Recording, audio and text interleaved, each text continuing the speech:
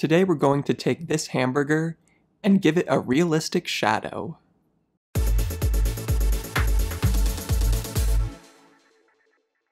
Hello and welcome to an Affinity Revolution tutorial.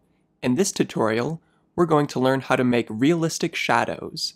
If you'd like to use the same image as me, I've included a download link in the video description. The first thing we need to do to make a shadow is select the object that we want to make a shadow of. So I'm going to grab the selection brush tool and then paint a selection across this hamburger.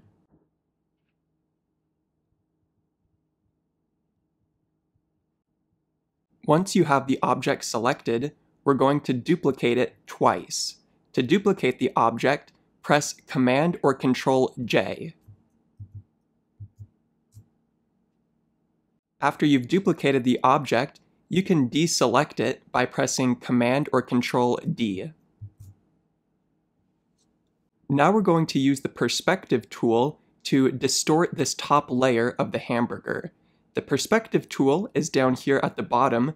You might have the mesh warp tool up right now, but just click and hold on that, and then you can select the perspective tool. With this tool, we're just going to take these two top squares and drag them over here.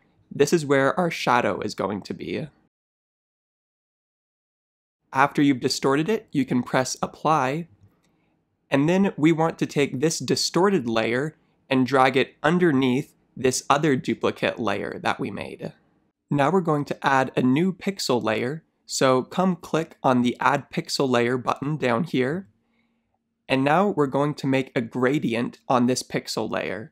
So press G for your gradient tool, and then click and drag a gradient from the top of the hamburger down beneath the bottom of it. We want our shadow to become black though, not just this gray, so with this color selected, I'm going to press on this black circle up here to make the gradient go from white to black. Now that we have the gradient applied to this pixel layer, we want to clip this pixel layer so it's only applied to this hamburger. So I'm going to drag it down and to the right to clip it to that hamburger layer. Then we're going to select this entire group and change its blend mode from normal to multiply.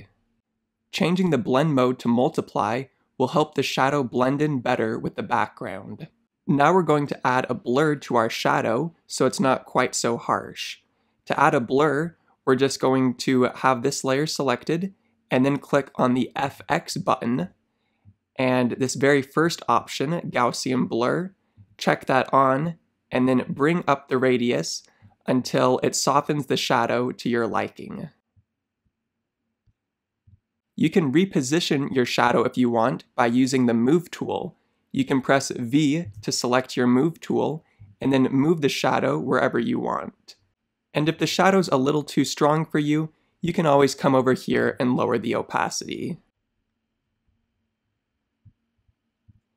And there you have it. You now know how to apply realistic shadows. Thanks for watching our shadow tutorial.